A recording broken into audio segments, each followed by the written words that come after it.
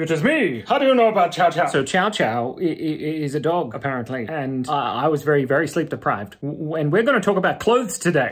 Now, for this person here, this is what Santa Claus looked like when he was 37. And my uncle gave me this hat. It's got Big Jim written on it. Big Jim.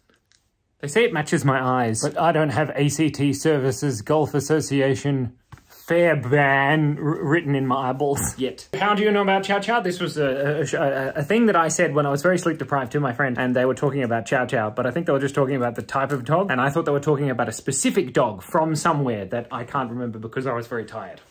This is a cephalopod that I made from my crochet glove thing.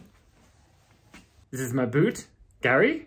I'm not calling you Gary. The boot's name is Gary. Cass had a boot for a long time because she broke her foot as well, a long time ago. She called it Trevor. Then my other friend, Tara, she also, not my wife. Cass is my wife. She's also my friend. But Tara also broke her foot and now she wears one, but she just got out of it. She called it Trevor also. Oh, and we're making fantastic progress on the crocheted pink facial armor. These are the underpants. It might need a little bit more room on the front or back or whatever this is.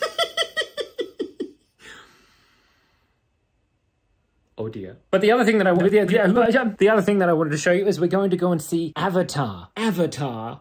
There's a picture of a Avatarian. What are they called? I can't remember. Here's the other one. Where is the other one? Where is it? Is it an ood? Ood. Only Doctor Who and Bill Bailey fans will get that one. That's niche. Just come a little closer. I just want to say thank you very much. I must go now, but it's been fun. I enjoyed our time together. If you were wondering if a tiny grape Fanta from Japan would fit in my mouth, oh, it does. Be kind, be curious, and stay awesome. Army hearties.